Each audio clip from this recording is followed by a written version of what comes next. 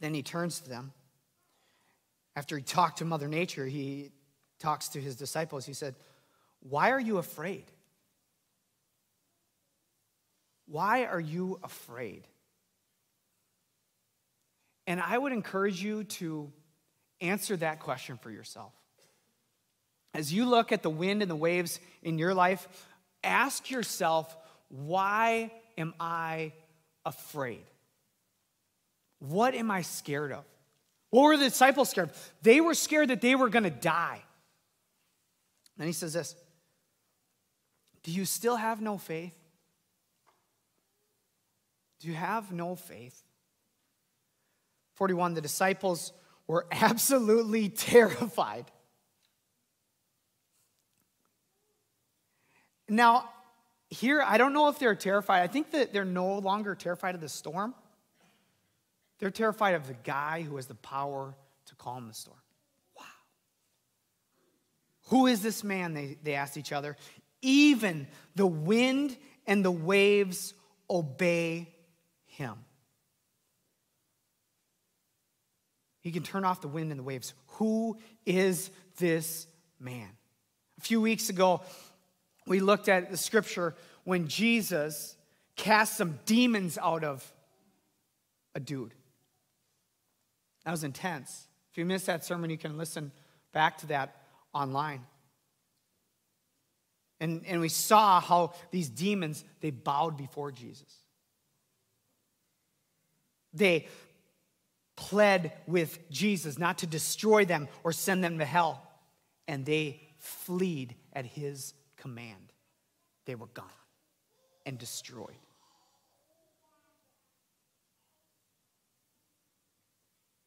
Who is this guy?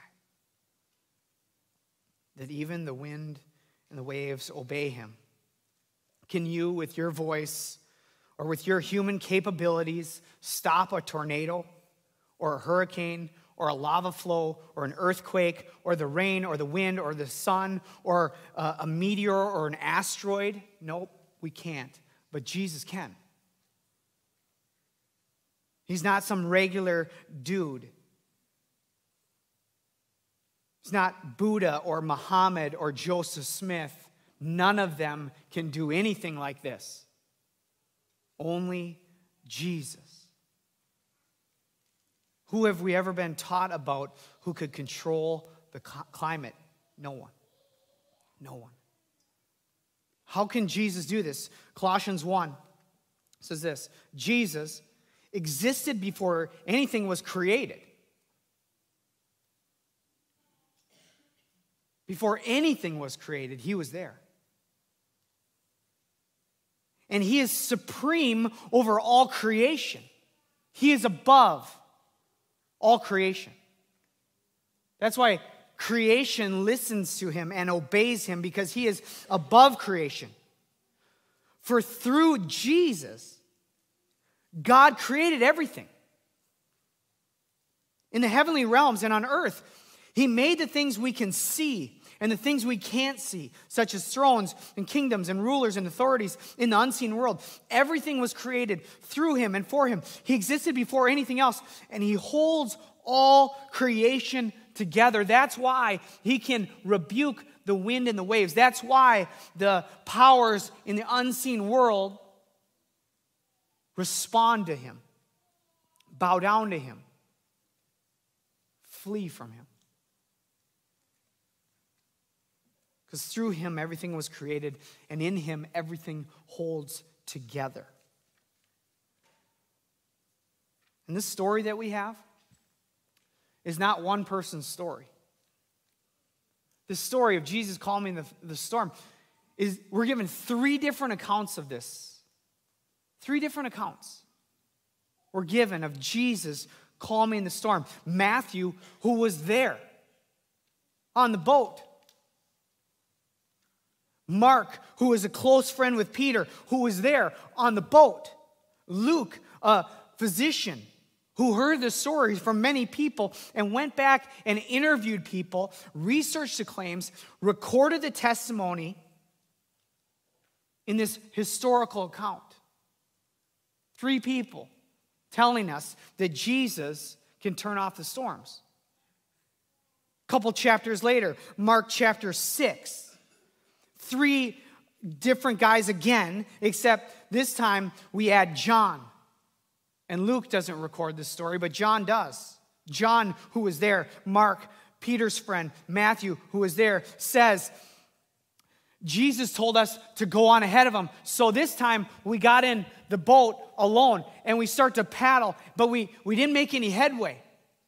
We're out in the Sea of Galilee and the waves again were coming up and we're rowing and we couldn't get anywhere. And this is the fourth watch of the night between 3 a.m. and 6 a.m. We're struggling in the water. And all of a sudden, they look out and see what they think is a ghost coming out in the water, walking on top of the water.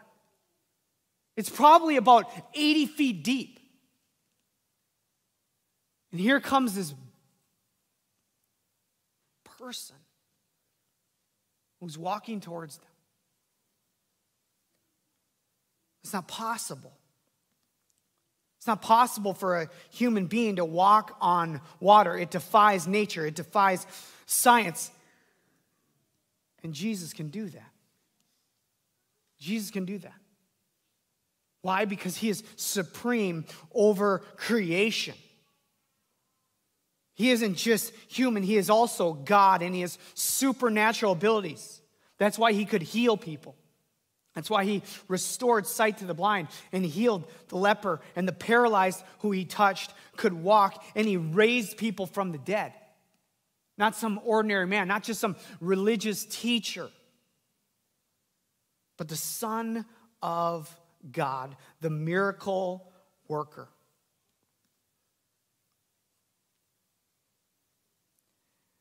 And as we see Jesus turn off the storm, sometimes we think about the storm in our life and we wonder why he doesn't turn off our storm. Jesus, if you're supreme and you can turn off the storm, you can bring the waves to calm, the rain cease, the lightning and thunder no longer. Why don't you do it in my life? Why doesn't he stop tragedy, disease, and death? The world that we live in is permeated by sin. And sin brought destruction, brought devastation, disease, death, violence, pain, and war. That's what sin brought. And it continues to bring today. Sin brings this awful, awful stuff. And God can turn it off. He can end it. And the good news is, one day he will. But not yet. Why not yet? Why, God, are you letting this to continue to happen? Why are you letting tragedy happen? Because as soon as he stops it, as soon as he eliminates sin, there will be no more time left for people to place their faith and trust in him. See, Jesus is coming back, and when he does, it's over. Those who have trusted in him will go to be with him forever. And those who haven't will go away from him to hell. And so he hasn't stopped the storms yet in life because he wants more people to repent and come to faith in him. He wants more people in heaven. More of our family and friends and coworkers and neighbors. And he said, you know what? In this world, you will have trouble. In this world, you're going to have trouble. COVID. We thought it was just going to be short. 3 weeks, this thing's over. 1 year, 18 months. Now we're like, this ain't ever over. And you know what? Another COVID will come. It'll probably be worse. It's good news, isn't it?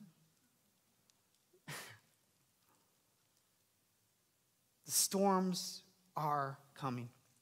In this world, you will have trouble. But he says, but take heart, I have overcome the world. This is so powerful. I love this. And I've shared this before, and I'll share it again. You know why Jesus is sleeping? I brought some pillows here. You know why the worship team didn't like how I put these out here. They're like, you're just like ruining the stage. Got some pillows here. You know why Jesus is sleeping? He's got his head on a cushion. You know why he's not scared?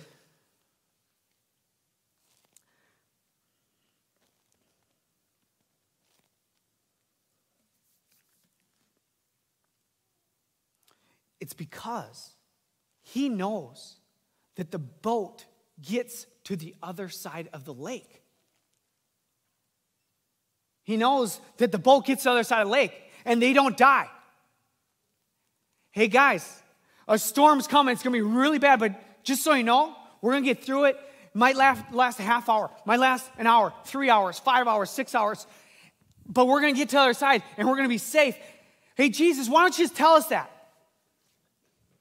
Like it'd be a lot easier to know that we're not going to die. But instead, Jesus just chilling. Just relaxing.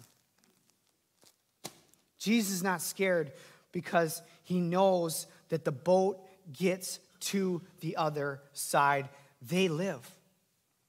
They get there safely. Just a little terrified. Just a little story to tell. And you might think, hey, Jeff, I like your story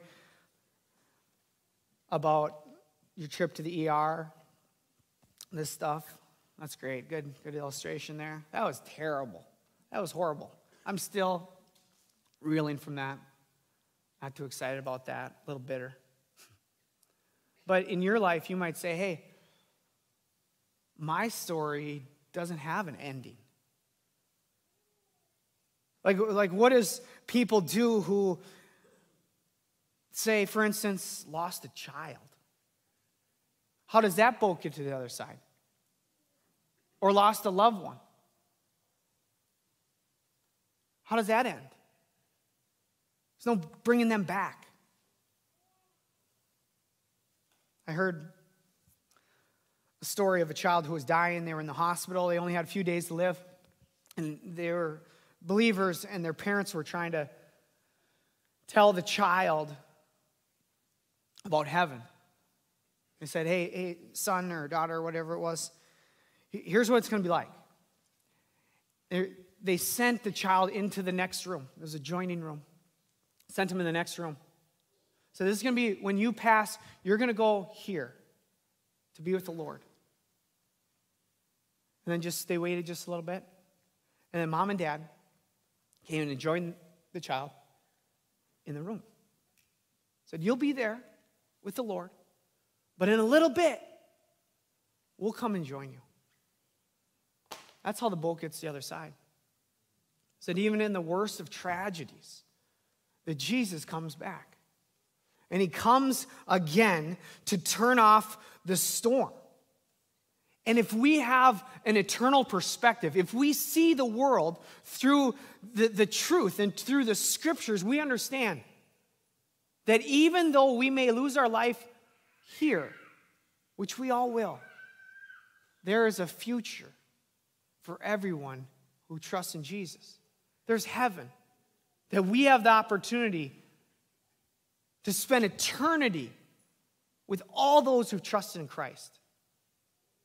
I've lost 3 of my grandparents. My 4th final grandparent that I have living is in his 90s. He was here just a couple weeks ago. And he probably won't live that much longer. At best, 8, 9 more years. Could die any moment. All 4 grandparents will be gone. My parents, eventually one day, they'll be gone. But you know what? They all know the Lord. And I will spend eternity with every single one of them. So even though that I lose them, the boat will get to the other side. And so I don't have to worry. I can trust in Jesus. I can trust in him. That our time here is short, that the storm will end, and I can grab a pillow and rest in the Lord instead of trying to control everything myself. One last illustration to illustrate this. Imagine you're taking a young child through a haunted house, okay? Haunted house is scary, right? Got all these people dressed all zombie-ish. It's frightening for a kid. Bring your kid through the scariest haunted house. You take their hand and you walk them through. So don't worry. No one's going to hurt you. We're going to get through. We're going to get to the end. There is an end. And you walk them right through the end. As we walk through life, it's scary. There's times we get injured and hurt. There's loss. There's disease. But we'll get through. And God will walk us through those scary times. And when we get to the end, when he shuts off the storm for one last time, we get to celebrate. No more sickness, no more disease, no more pain, no more crying, no more death. For he is making all things new. It's a bumpy road, and bad things happen. But God can bring us through anything.